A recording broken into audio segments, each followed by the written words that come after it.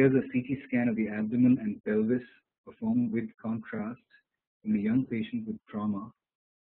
And as we scroll through the upper abdomen, we start to see some fluid around the hepatic margin and around the pancreas.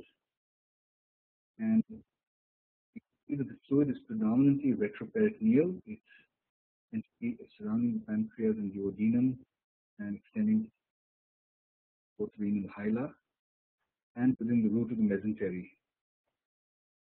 There is, when we scroll down into the pelvis, no free fluid in the cul-de-sac. So this is not hemoperitoneum, it's actually retroperitoneal fluid. Where is it coming from?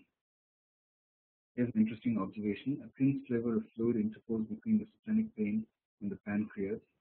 And this is significant because it draws our attention to this hypodensity in the neck of the pancreas, which is essentially a small pancreatic laceration. Pancreatic injuries are important and need to be detected early after trauma, as failure to detect them can result in significant morbidity thereafter.